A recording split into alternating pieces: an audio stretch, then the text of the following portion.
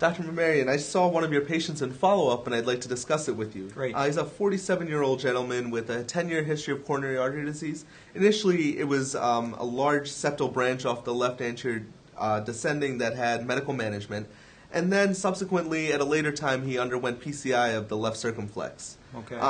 Currently, his lipids are at goal. His total cholesterol is 112. His LDL is 54 on statin therapy.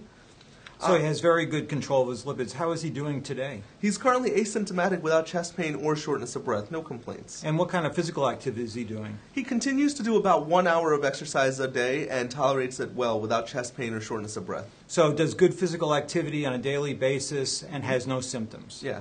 And his physical exam today is unchanged also. His cardiovascular exam is normal. And his EKG shows normal sinus rhythm without any changes from his previous EKGs. And when was his last myocardial perfusion scan done? His last scan was done in 2010, approximately 2 years ago.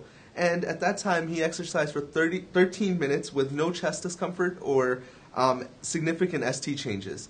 His SPEC study showed a small ischemic area consistent with the large septal branch that we had previously known about. Okay. And his EF was normal at 68% on that scan. Great. And so at this juncture, what would you like to do with him? I was thinking maybe because of his coronary artery disease, we can get another nuclear scan and make sure there's no progression of disease. Okay, well, that's a thought, but if he were symptomatic, that might be reasonable. But he's entirely asymptomatic. He has good exercise tolerance. And his previous study showed only a very minor abnormality in an explained area where we had disease in a septal perforator branch. So at this juncture, there's really no indication to do another myocardial perfusion scan.